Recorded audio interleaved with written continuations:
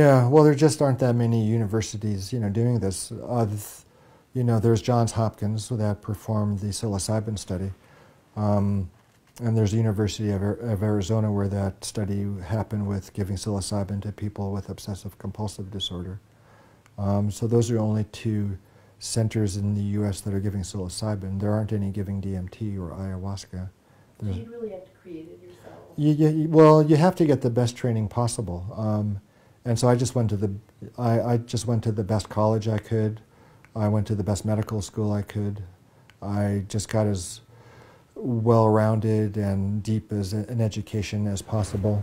I did some spiritual homework by being involved with the Zen community. I had my own personal psychoanalysis to kind of get some of my own neuroses out of the way.